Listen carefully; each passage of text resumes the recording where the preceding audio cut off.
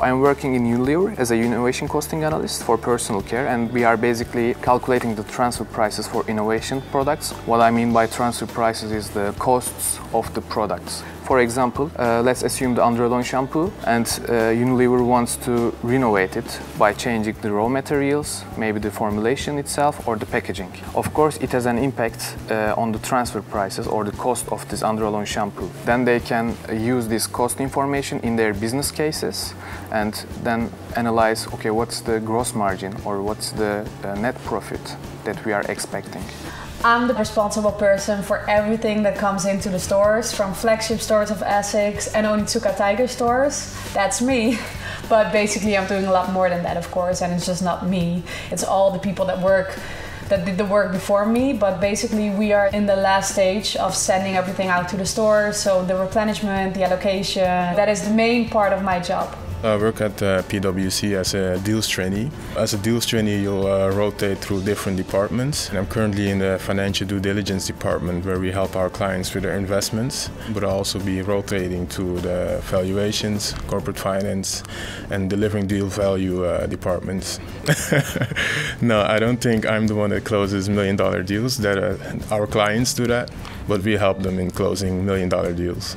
We had a big store in Paris that just opened, a really big flagship store. And what we did as an allocator, we had an empty store and we filled it up with everything, apparel, accessories, but also visual merchandising. And the opening was great. I mean, we really nailed it. So yeah, that was really something that we're proud of. It's a very dynamic environment. You can have deals with very large companies where you have to analyze all different items of a company that has 2 billion in revenues or maybe more. Or sometimes you're working on a company that has 8 million in revenues and it's less complex, but you can go further into depth and get to know a company a lot better.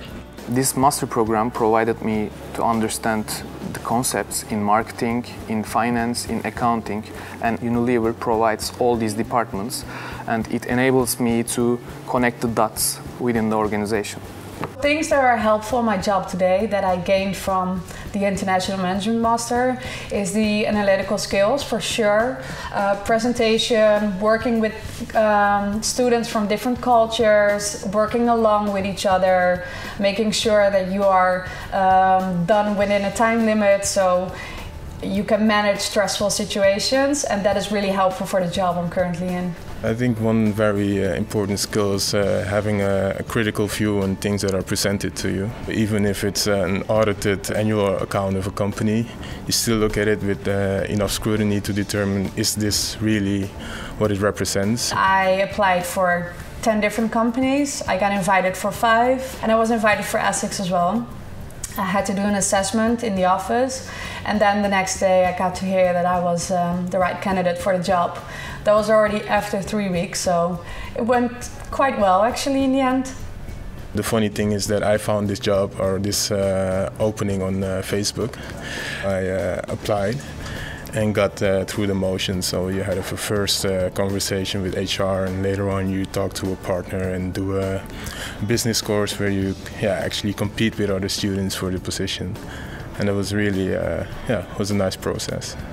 International Management Program provides a wide range of possibilities, and what my advice would be that find your passion in these courses and then apply for the positions that you are really interested in, because if you are interested in something, then you will be successful, of course.